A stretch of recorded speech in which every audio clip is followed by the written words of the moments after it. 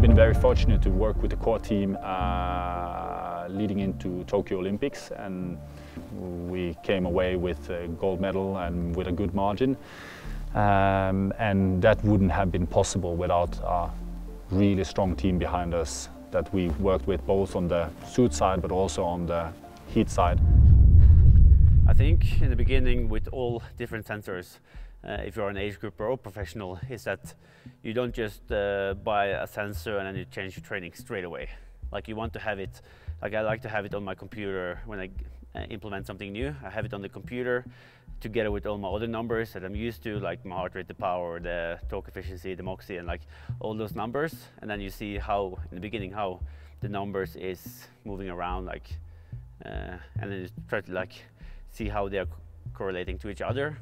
And then after a couple of weeks, you try to see like patterns of how it's going compared to the others. So the core just attaches on the heart rate belt, and it's super small and lightweight. And for me, it's always on this one. I don't have to take it off to charge it, so I just leave it there. And connects easily to my Garmin, so it's always connected while I'm training. I mostly use it directly on the Garmin device. So then I have one data field up there, and then I see the core temperature for my whole ride. Usually it starts around 37.8, somewhere around that area. And depending on the day and the intensity and the duration, it goes up towards 39, seldom over, because then you get into heat training area.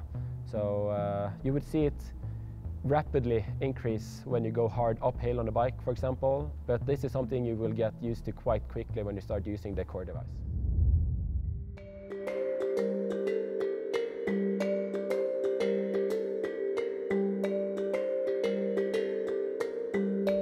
And for example, in Kona, I was again wearing the core sensor during both the acclimation phase, but also in the race. And it's, even though it was quite warm in alley drive in the first, I would say 15K of the run. So you can see here, the temperature doesn't really increase much in the beginning. And I'm getting all the way up to the airport at around 30K, 12K, 15K to go again. And you can see here from the airport and on the way back home, you can see how my core temperature is just going through the roof. And that's also because we got into a section where it was headwind and more difficult to do cooling.